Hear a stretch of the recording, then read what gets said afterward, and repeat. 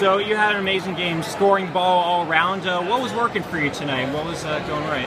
Well, I'm a shooter for this team, and I was just getting the looks I wanted today, so I thought since I'm a shooter, why not shoot it and see what happens.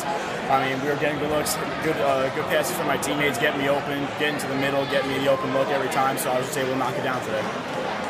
You made 2 NBA range threes in this game. When you take those shots, are you aware of the distance, and what makes you confident enough to make those shots each time?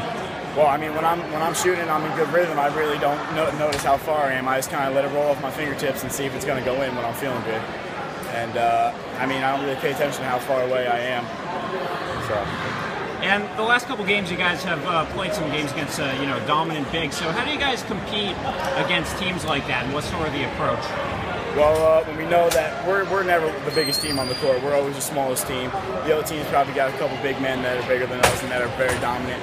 So we kind of key into them on defense, trying to surround the ball a little bit when it gets into them.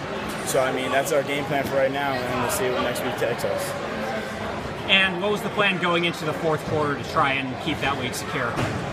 Just play basketball. We've grown up just playing basketball with leads, down in the game. I mean, when we got the lead, we just keep playing basketball. Nothing changes. Keep the momentum going, keep scoring. We slow it down a little bit, but not much.